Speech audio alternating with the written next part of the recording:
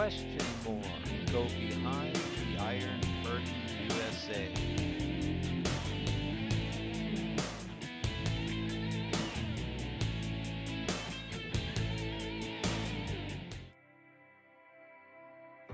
We can feel a change is coming, like a kiss upon the tide. What about this Banking and Currency Committee? And we've had Congressman Gonzalez on, who's one of your colleagues, and he sees the world very clearly and sees the power structures at work. And I'm sure you have a clear picture of this also. Is this one of the reasons you became a libertarian instead of a Republican? Well, it's certainly one of the reasons why I got involved in politics, because I was very fascinated with economics and particularly monetary policy. And if you think about it, money is pretty important. If you look at all transactions, whether you're buying something or selling your services, 1/2 of all economic transactions is the monetary unit. So if somebody has control over the value of the monetary unit, they control every transaction.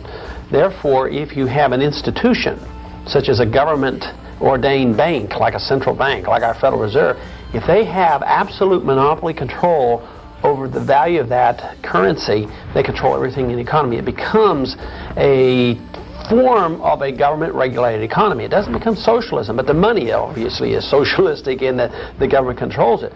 So if they increase the supply, the value goes down. If they tighten the supply, interest rates go up. So it's tremendous economic power. And the insiders, those who know what the policy is, literally can benefit. They don't stuff their pockets and line their pockets with cash. That's not the way it happens. But those who are in the inside and knowledgeable will benefit because they know which direction interest rates are going and which way the economy is going. And if you look at the members of the Federal Reserve, you find out that they don't ask people like me to be on the Federal Reserve, even though I've had experience on studying the issue and been on the banking committee. They ask only the people who are casually referred to as the insiders, those from Wall Street and the banking industry, the Paul Volckers and the Alan Greenspans of the world. They're on the inside. They know how to deal with the establishment, and they get these positions, and therefore it is a tremendous amount of economic power falls into the hands of what we call the Open Market Committee, the Federal Open Market Committee. They control from day to day the supply of money. They become the legal counterfeiters. You know, if you and I had control of the printing press, we could do a lot of things, you know, self-serving.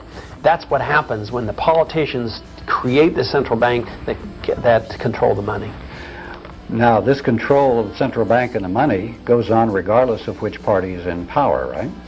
It never changes. You know, they change a person here and there, but it's always the insiders. It's always from the same group. So if you have a Republican as president or the Democrats, they're going to get the same appointments. Appointments never change. And this can be said about the Secretary of State and the Secretary of Defense and the Secretary of Treasury and the Federal Reserve Board members. They all come from the same group. And even though, I guess naively, I was hopeful that the same group of individuals would not have as much power under Ronald Reagan. But, you know, I was there, I witnessed it, and of course that led to my disenchantment, my disappointment, enough to the point where I just said, I've had enough, and then I left the Republican Party and joined the Libertarian Party with the idea that you cannot trust Republicans to be independent of the system either, although Ronald Reagan led us to believe that he would be independent. Record for civil liberties for the libertarians, to my mind, is very good. And even, I think it was the last interview we did with a libertarian candidate for president said he would abolish the CIA, the FBI, and the IRS. Do you hold those same positions? Yes, I do, because, you know, most of our history we didn't have those institutions. The FBI came in during the First World War, and interestingly enough, one thing that Woodrow Wilson did, he used the FBI to spy on American citizens and actually arrest them if they disagreed with his foreign policy about going to war in Europe. And isn't it interesting how recent they used it in the Vietnam era? Democrats used it there, and Republicans used the FBI to spy on 100 different groups in this country, including the churches, who disagree with the policy in Central America. It almost looks like the FBI was designed to spy on Americans who might be disagreeing with policy, especially the foreign policy. So the FBI, although I don't think I can condemn everything they've ever done, because I'm sure some of the investigations and investigation of crime has been beneficial, but that could be accomplished through Justice Department within our states. We wouldn't reject that portion of it. But I think the FBI has kept and continues to keep a lot of records on a lot of individuals. The CIA has only been here since 1947. Their record is lousy. I mean, just think of the CIA used by the Democratic administration to murder Diem and escalate the war in Vietnam. And here we have a Republican using the CIA to sell weapons to the Ayatollah, to raise funds, deal in drugs, go to Central America, fight wars that have not been approved by the people or the Congress. So we see the CIA as very, very detrimental, skirting the law. And here we had Casey proposing a super CIA. He thought there was too much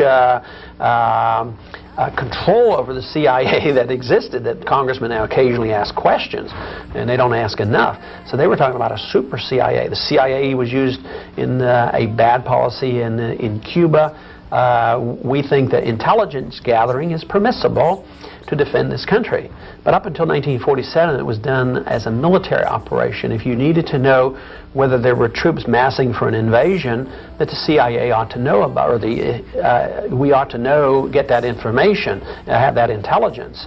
But now in this age, especially in the modern age, I mean, we don't even need to have somebody over in Europe or in the Soviet Union. We don't even need to send powers in an airplane over Europe. We have satellites. You can practically watch an individual walking around on the street with the technology available. So I would say even modern technology has absolutely moved us into an age where we ought to become more modern and get away from this CIA operatives snooping around, actually causing a lot more trouble than good.